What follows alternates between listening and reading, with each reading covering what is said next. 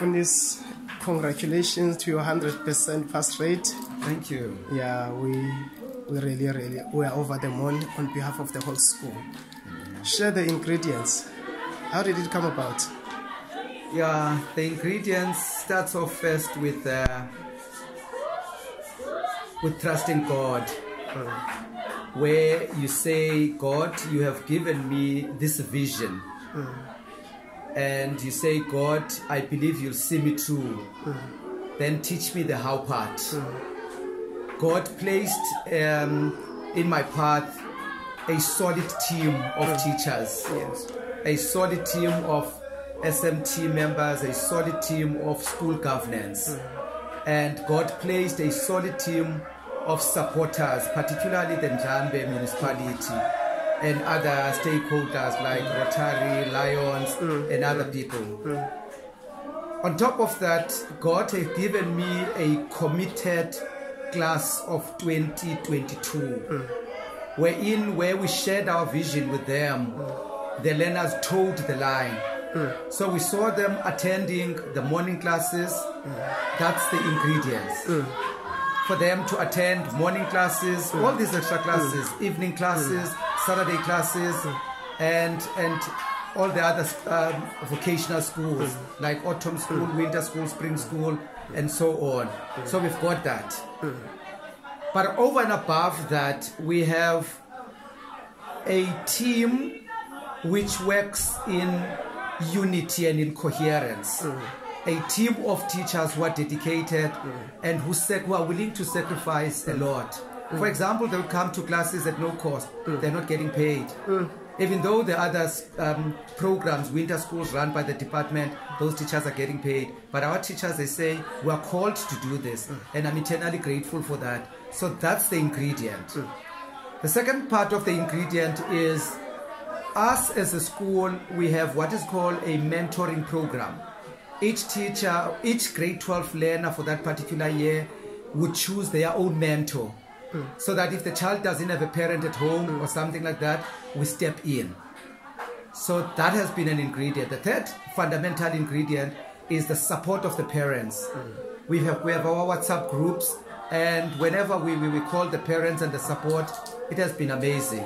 So I think a school is at a stage now where the school has set itself, or has branded itself as a school of choice, as a school of excellence. And we are confident that the best is yet to come. And I keep on saying this because I believe that God will give us a new blessing each time. So come 2020, what year is it? 2024, for 2023. You haven't seen that the best, it's yet to come. You know, I still remember, like, you know, it happened yesterday. I was here last year when you said you 100%. Yes. And it happened, you know, it happened. Apologies to our viewers because we were blown away and we got carried away. We assumed what you need no introduction now because, you know, that's the only way you introduce yourself, you know. Can you please introduce who are you to our viewers? Oh, thank you very much. You're so kind. My name is Xolani Mayana, the principal of Kuyasa Combined School. My clan name is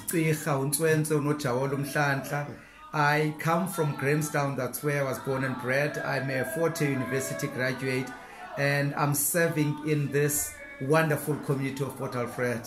So in a nutshell, that's who I am. Thank you so much for this. Now let's talk about the results itself, you know. Yeah.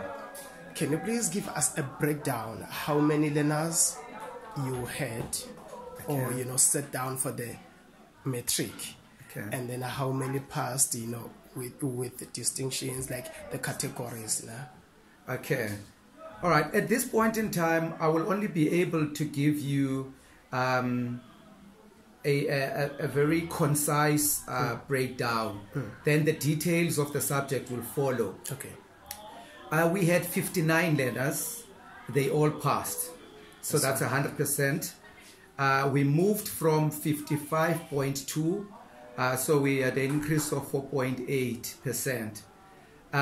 In terms of bachelors, out of that 59 that passed, We have 44 bachelor passes. Those are university entrances. That tells you that's quality result. And then from there, we have 10 diplomas, and we have 5 senior certificates. So for me, that's quality results. We have distinctions in isiXhosa, which is our home language, and we are very proud of that. We have distinctions in life orientation, we have distinctions in business studies, in economics, in maths lit, in accounting, in tourism. The spread is wide. So unfortunately at this point I cannot give you the exact number, but I can tell you this: the quality of those results, without bragging, they are very impressive, and I'm proud of those learners. And then Prince, can you just touch on a bit on the learners that are representing the district, top performing learners from Kuyasa that are representing the district? Yeah, thank you very much. We have 2 learners who have performed way above everyone else. They're in a league of their own. As we speak, they are at the provincial ceremony. Now, they are... His name is Umdingi Ungawe, that's his surname, Umdingi. And then we have Ndiyamthanda Mpukhwana, a boy and a girl. Both of them are from the commerce stream. Each one of them, one has got, Umdingi has got a distinction in business studies, in maths lit, in isiXhosa, and the last one escapes me. I'm not sure, but he's got 4 distinctions. And Ungawa's got and Siamthanda Mpukhwana's got 4 distinctions as well. So in economics, not business, this one, in economics and maths lit, and I think it's English or isiXhosa, and life orientation. So and the other subjects, the other 3 subjects, they've got higher level 6s. I think Mpukhwana was so unfortunate because I think she's got 2 or 3 subjects where she scored 78 and 79. Only just. She could easily have scored 6 7s or so. Distinctions. So those are impressive results. They are representing us there. The beauty of it is that in terms of gender, we've got a nice balance. It's a boy and a girl.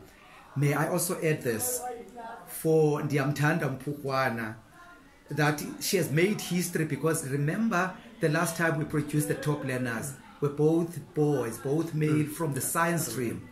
So the commerce stream has given us a boy and a girl, which is pretty impressive. I'm just over the moon.